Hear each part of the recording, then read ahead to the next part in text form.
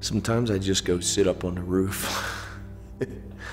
I'll literally just go sit up on the roof when the guys are working.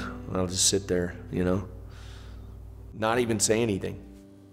People probably think that's crazy, but I like the hustle and bustle and just seeing stuff getting done, and I don't know, it's kind of therapy for me.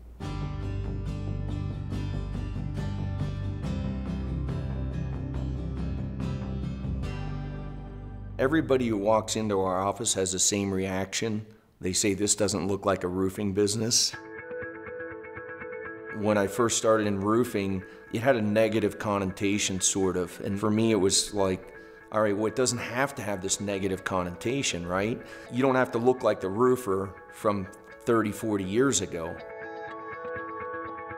I run the business with my wife, who's my partner. I think it's a pretty unique dynamic. She's really the driving force behind our growth and where we're headed. She's proud of the work we do, and she's really guiding the ship of what a roofing company can look like today.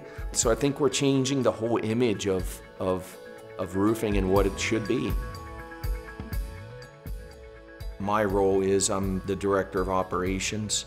I go out and meet adjusters for hail claims or wind claims. I meet architects or general contractors when we're scoping jobs, directing project coordinators to make sure that we have everything on schedule, making sure the jobs are getting done on time and to budget. My early memories of construction, my dad was a contractor, so I grew up on job sites.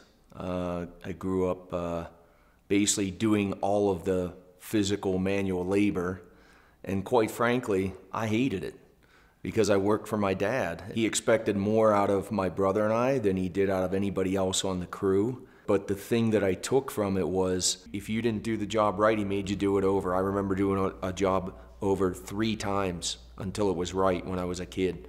And, you know, that just instilled in me to take pride in what you do.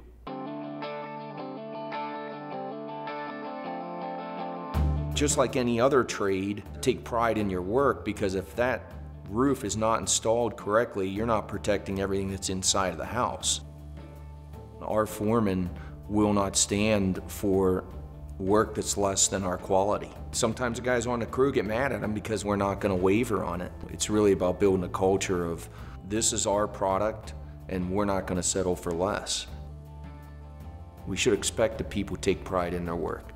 It's not something that we should have to be rewarded for. To me, it's something I expect of my people, and just because we're doing a job, we should take pride in everything that we do, period.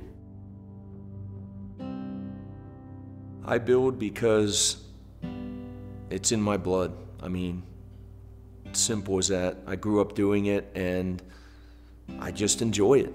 I enjoy building. I enjoy building stuff or rebuilding stuff better than it was before.